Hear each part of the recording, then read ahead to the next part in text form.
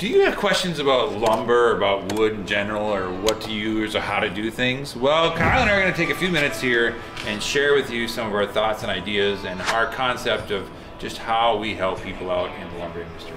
The lumber buying guide. Lumber buying guide. I like it, Kyle. We're going to keep that. Or maybe it's the lumber buying guide.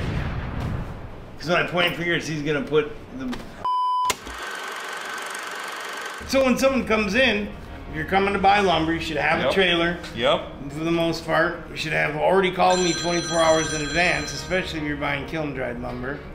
And you should kind of have an idea of the square footage or board footage of the lumber that you need.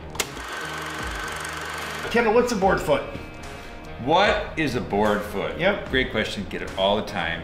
Basically, a board foot is a square foot of lumber that's 1 inch thick.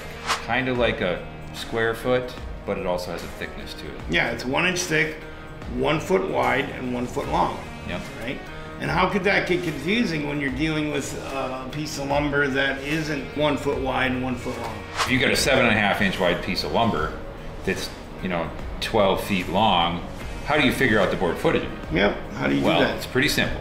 Length times width times thickness.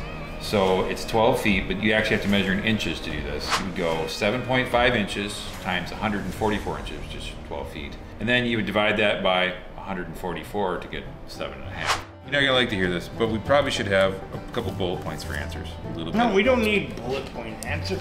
This is a short. lumber company that is 100% real. Okay. So we're authentically answering lumber buying guide questions. All right.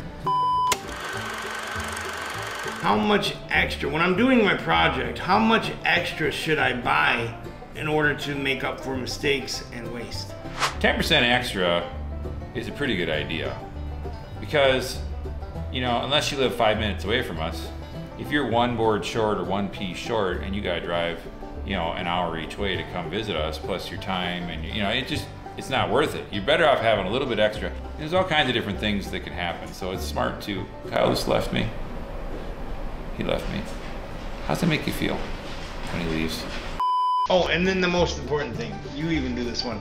Make sure you get the okay from the boss first. Oh yeah. I really don't want to sell you a bunch of lumber and then have you come back with a black eye saying that you need to return this lumber because the boss said that the boss didn't approve it. The cool part is we play bad cop, so if you go to him and buy it, you'll get a better discount than when you go to me. I'm usually too busy though. That's why I hired Kyle, so he can take care of it. So, what dimensions, what species do we typically have on hand here, Kyle, for people? It depends on whether you're going with a rough sawn or kiln-dried lumber. Our rough sawn fresh cut green lumber could be any dimension. We do offer custom sawing so that we'll cut, whatever lumber to whatever dimension you would need. But our kiln-dried lumber typically runs 4/4, and they call it 4/4, all the way up to an 8/4 or even 10/4 for some rough sawn kiln-dried lumber. And then the species will typically, okay, let's do it.